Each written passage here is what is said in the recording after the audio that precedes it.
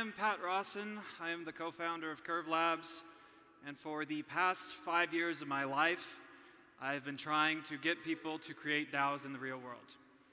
I saw a lot of value in this technology at a very early time in this industry, and it's something that I want to bring to life. And I'm still working to bring it to life. Thank you for the sign. Today we're going to talk about socio-ecological systems design, which is a bit of a mouthful. We're going to talk about why SES is important for Web3. We're going to talk about the design patterns that we're seeing across the Web3 refi space today. And we're going to talk about the future. So this talk is going to be a mix of systems design and architecture, which is kind of my favorite things to speak about. They're very practical. What is an SES? A social ecological system consists of a biogeophysical unit and its associated social factors and institutions. And for me, the institutional part of this is the biggest revolution that Web3 has to offer, mainly because we have programmable institutions today, and they're called DAOs. But kind of going from left to right in this diagram ripped from Wikipedia, we start with these social institutions and values that lead to individual and collective choices. Those collective choices express themselves as policies and interventions in, for instance, a local economy. And one such policy could be something like a subsidy for development. So you go out and you build your houses. That's the human activity part of this. And this actually has consequences in the ecosystem structure and the processes, because what you didn't consider is when you built that house, you built it next to a coral reef. All that dust came off, and now the reef is bleached and dead, and it is never coming back. So this fundamentally alters the ecosystem function, because that coral reef was stopping the tide from coming in. It was disrupting the tide so you could build there in the first place. It was providing this ecosystem service, and now you have a lower quality of life because your house floods every year. And that's how these systems work. The left-hand side has a typo here with the carbon offset credit production. That's only supposed to exist on the right. But on the left-hand side, you can see that traditionally this has been framed, or the institutional framing of this has been polycentric commons governance. So this was Eleanor Ostrom. She was already discussed in another talk. She was the one who initially framed this. And she framed socio-ecological systems as a system of stewardship of shared resources. So you can think pastures, reefs, any of these ecosystem assets that they might be discussing when they discuss the tragedy of the commons. The right-hand side is very, very interesting, especially in the context of Web3, because when we talk about how we try to evaluate or we try to financialize or monetize these particular ecosystem services, we've created a number of ways that don't work. We have ecosystem services markets in the traditional sense. We have carbon offset and credit production, and I think that's a good place to start with intervening in these systems, but I think we can do better when it comes to ecological asset formation. And then it's not quite a system for monetization, but governmental subsidies. The government just pays for certain areas to be taken care of. So why do we need SES and Web3? I kind of touched on this, but first we have a new wave of programmable institutions. We have DAOs and crypto networks. I would characterize Celo as a crypto network because it is a layer 1 chain. You could alternatively call it a sovereign chain. These DAOs plan to use programmable finance, so they plan to use DeFi to intervene in our underlying material reality. And that is where refi comes from, regenerative finance. To do so, we are probably going to have to create ecological capitals or natural capitals because, like it or not, we primarily live in a neoliberal capitalist paradigm. And the mechanism design of these new capitals, I believe, cannot be done in isolation relative to historical efforts. We have to understand, where did this come from? And that way we can build on the shoulders of giants. So going back to our previous chart, you can see on the left-hand side, we kind of replace things with what we call real-world DAOs. I have articulated a system I call a DETS, a decentralized exchange trading system, which is sort of a combination of a DAO and a local exchange trading system, or LETS. And these are crypto institutions that exist out of the purely digital or virtual sphere. So today, most DAOs, I believe almost all DAOs, exist virtually. So when we think of something like Aave or Uniswap or what have you, they are governing virtual protocols. They are not intervening in our underlying material reality. Now, on the right-hand side, this is where things get interesting, especially for me. It's ecological assets or crypto-ecological assets.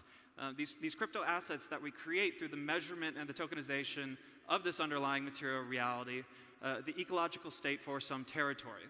And I think the territory part here is one of the most important parts because we are talking about a geophysical unit. We are talking about a geography. We are talking about a territory and a management system thereof. And this is probably the most important addition that ReFi brings to DeFi. We are talking about land and sea. So there's kind of a reverse hypothesis here where, you know, kind of in our arrogance, we're saying, hey, you know, SES actually need Web3. And I think this is actually true. I think this is valid. And there's a number of reasons for that. There's a number of advantages that Web3 brings to the table. The first is easier access to liquidity. We have 24/7 crypto markets that cannot be manipulated by centralized actors. You look at what's going on in the stock market today in the United States. You have Citadel, the market maker, effectively cheating the system and cheating people out of money. We have transparent interoperable data ecology. So we can see on-chain the proofs that were made. We can see the data brought forward, and we have this unprecedented ability to really understand what's going on the ground. I believe we can create more effective financial instruments. So we can imagine something like a hyper-targeted payments for ecosystem services. Someone is caretaking for an endangered species. They provide a verifiable proof thereof. That person can get their money. You could think of this as a bountification type program. We have rapidly evolving programmable institutions. You know, I was the pilot manager of one of the first functioning DAOs on the Ethereum blockchain in June 2018. There was no assets under management at that time by DAOs, and today this is a $20, $30 billion industry. So things have evolved very, very quickly, and it's been very exciting to see that. Finally, and most importantly, there's an open source ethos in Web3. We cannot live in an era of walled gardens anymore. We cannot live in an era of corporations and closed intellectual property. We are confronted by an existential crisis, which threatens our future, and we're going to have to work together to solve that, which means that we can no longer have, fundamentally, institutions that serve the republic of property as we understand it. Jamming a little bit on point 4, this is a chart providing sort of like a meme space, as I like to call it, of a number of topics, and kind of situated in the middle here is adaptive governance, and I think the adaptive governance literature in relation to socio-ecological systems, I think that's the most relevant for what we're trying to achieve. So if we want to get even more specific, this is the area that we're playing in. And I think what we're really trying to do here with crypto institutional design, the social part of these systems, is we're trying to mediate the global and the local. So if you look at the bottom left-hand corner of that chart, you have price theory. And price theory is fundamentally your most global abstraction. When you have Econ 101 students in class drawing supply and demand curves, they are completely decontextualized from the real-world attributes that market is taking. On the upper right-hand side of this chart, you see human ecology, and you see ecological economics. These are the most contextualized that you can get. They are really looking at the specificity of a single ecology and the particularization of a territory. And I believe that we can mediate between the two in a more effective manner. I think we've already demonstrated that DAOs are effective at global scale, and now we can demonstrate and need to demonstrate that they're effective at local scale as well. So how is ReFi approaching SES design? I wanted to take a look at 3 projects today and say very nice things about them because I consider them to be leading projects in this space. The first is TreesAI. The TreesAI blue paper is the most sophisticated attempt to describe the data monetization of a tree. The blue paper is something like 70 pages. It was released in December of 2021. And it's incredible. I recommend everyone here who's serious about ReFi go read this thing. I'm not going to talk about the whole architecture. That would be a presentation in itself. But I want to highlight a few things. The first, looking at the purple, we can see the issuance of MBS contracts. So that means nature-based solution. And when we see the word contract here, we understand we're dealing with a financial asset. We're dealing with a non-fungible, a semi-fungible, or a fungible asset. With the sharding mechanisms that exist today, there is no such thing as a non-fungible asset. Any asset can be made fungible. And what they say in their blue paper is they want to create impact tokens for verified and standardized impact. So immediately we have an ecological asset that's being attempted to be produced here. Moving to the orange, they're also saying in their blue paper, hey, in the long term, we want TreesAI, the provider, to become a DAO. So we have this primitive of DAO governance. Moving south from there to the teal, we have this oracle with third-party verification, so sort of a validation mechanism for the data. And underneath that, we have what they call the Internet of Trees, where they are taking these ecological assets as they exist. They are monitoring them through a combination of human or participatory monitoring, IoT devices, and remote viewing, either drone or satellite-based. So moving on to a second project here, the Nature Carbon Ton that's being produced in partnership between Regen Network and Toucan Protocol. Just focusing on the regen architecture behind this, we see the same pattern. So at the bottom of regen stack, we see the data. That data is moving upwards towards these ecological state protocols, which are validation mechanisms, similar to the oracles that we saw in TreesAI. That's moving upwards to these ecological contracts, which are ultimately trying to financialize and issue tokens that represent the value of these things that are being measured. And the whole stack, and you can see the orange box circling everything, the whole stack is governed by a crypto network. So it's governed by the layer 1 regen network, part of the interchain ecosystem, another sovereign chain that kind of sits next to Celo. Third project, Open Forest Protocol. They are on the Near blockchain. Same thing. We have in step 2 here a participatory monitoring device. There's an application where people are going and monitoring these forests and submitting that data. In step 3, you have validators, again, going to this oracle or this verification mechanism. It's looking at the data, it's checking the legitimacy, and it's saying whether or not this thing is correct. And going all the way to step 6, we have this articulation of carbon financing that they're calling open carbon credits. And this is another ecological asset. This asset is being produced through the verification of this data from the forest. Surrounding the whole architecture, once again, there is a DAO, the Open Forest DAO, which is governing this entire protocol. So I've already discussed this, but what patterns are we tangibly seeing here? First, monitoring mechanism. Second, validation. Third, some sort of mechanism which is saying, okay, this is how we tokenize this data.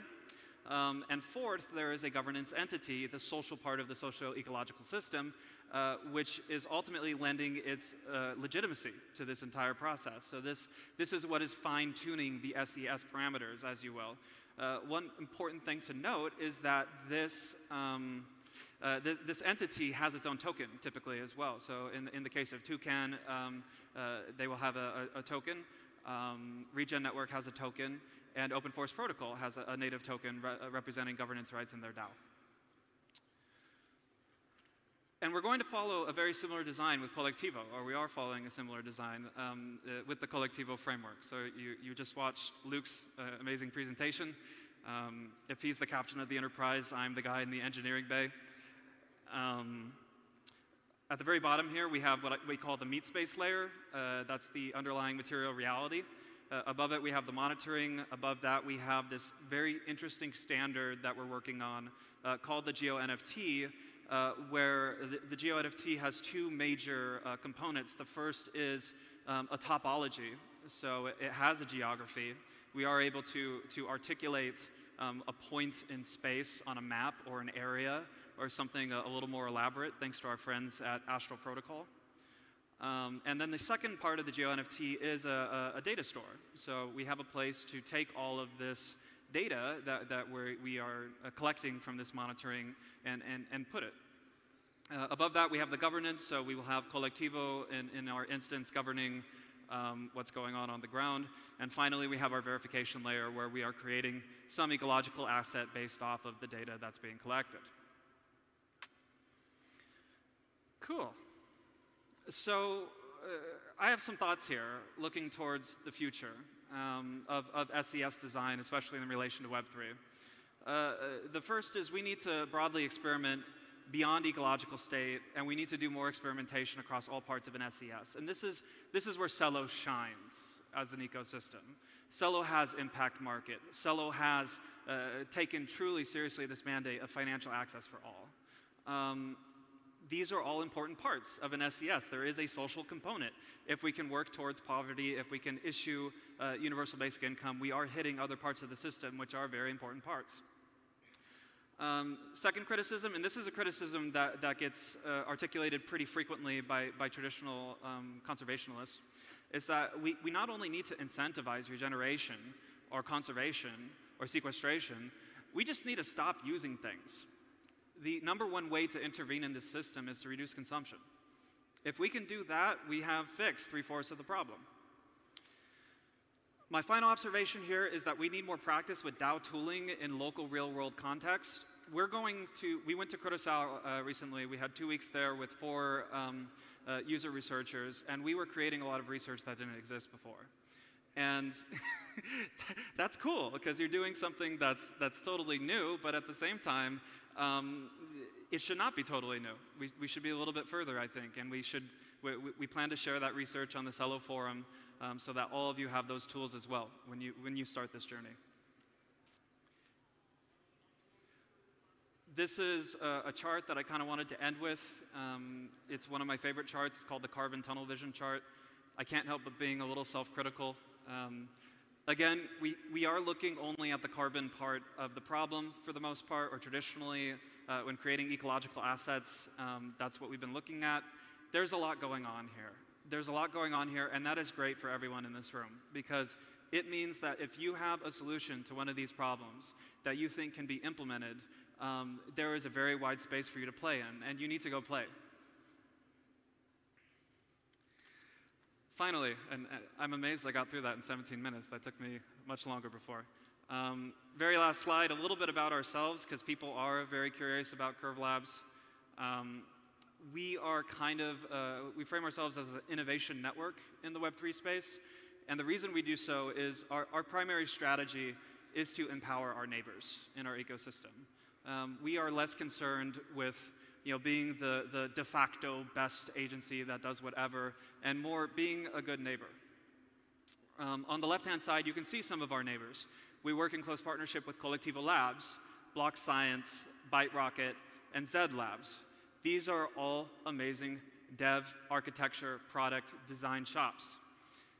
On the right-hand side, you can see the projects that we're engaged with. We are engaged with PrimeDAO. PrimeDAO is working on DAO-to-DAO intertrade mechanisms.